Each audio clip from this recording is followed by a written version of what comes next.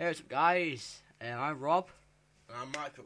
and today we're going to be doing a dual tutorial, my idea, on Blender 2.5 Beta. This one's going to be on creating a grass simulation. So the first thing you'll want to do is you got default cube here, you're going to press X, and then click delete to get out of that. And then press Shift A, and go to add mesh plane, and press S, and then type up 10 Blender units, and then press tab to go into edit mode, press W, subdivide, and then you'll get this option down here, which is subdivide. You've got number of cuts, and then smoothness and fractal. So I'm going to set the number of cuts up to 8, but you can set as many as you want, and fractal is going to go up to about 2 point something or other, and this is going to make it like a random sort of shape. And now press W again, they've got the subdivide smooth, and do that about 2 times. If you find it hard to keep up, pause it for a bit, and then continue. You don't really know a lot about Blender, do you? Not really. Imagine this like about the first time you ever seen it. Yep. Anyway, you can do that as many times as you like, but the more times you do it, the slower your computer's going to be. And I'm recording, so I've got to keep the file size down quite a bit. Now you press tab to come out of edit mode, go back into object mode, and you can see you've got like, it's all pixelated and stuff. To fix that, just go over here in the object tool section and then go to smooth, and that'll just smoothen it out for you. See if we're just going to texture view, that'll smooth it out for you. So now we're going to add the grass onto it. So if you just drag this little bar out, just drag the little bar out over here, and you see this little cluster of stars. You're going to click that, and that's particle systems. You're going to click add. Now, if you press play from here, you'll see you just get loads of little particles falling off it because we haven't set it to play for grass yet. So under here where it says type, we want to click hair. That'll give us a sort of grassy sort of shape. And on the emission tab, in the amount, you can change that to add more grass as you see fit. I'm going to add about 1,500 just to keep the file size down for recording. And I'm going to keep it random. On down here you've got random and even distribution. You can play around with these settings if you want. I'm not going to. I'm just going to set it to random. Now, just going to close out of that. And now in velocity, this doesn't really matter either, except the normal is how high yours, how tall your grass is.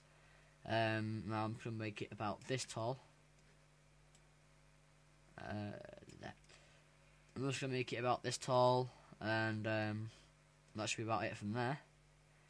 And now the only options we're going to mess with today are physics and render. Now in the physics, you've got the Brownian forces, where that just makes it curved, and you've got damp as well, which puts like a dampening on it, which pushes it down, make it look back like a bit crushed. Anyway, it's got tweak and subframes, but they don't really mean anything right now. But in the render tab, you can change stuff about in here, like the start and end point. I'm just going to set the end point down a bit. Actually, no, a bit. There you go. So now we're going to go into the children menu, and children means that each one of these little hairs is going to have a certain number of children in it, and this means that it's easier for processing because Blender thinks it's only got to render. They basically copy whatever the parents are doing, which makes the whole rendering process a lot smoother. So we're going to set the children to faces, and we get this. My computer's going to go pretty slow here, and we get this come up. So I'm just going to move the camera out a bit and move the light up a bit as well. Stop it. Move, you fucker. Smooth the camera. I'll tell you another neat trick as well. I'm just going to set my 3D cursor back to the center. There you go. Alright. Set it back to the center. You press Shift A and go to add empty. That's gonna, and then just size it up so you can actually see it.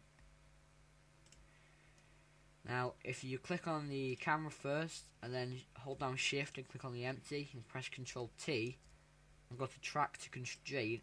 Now, whenever you move the camera around, it's always going to stay focused on that point. That was a light. Sorry. So now you can move the camera around. It's always going to stay focused on that point. Anyway, so let's go to render image. Hopefully, it'll do it this time without breaking down like we did last time. It pretty much happens every time.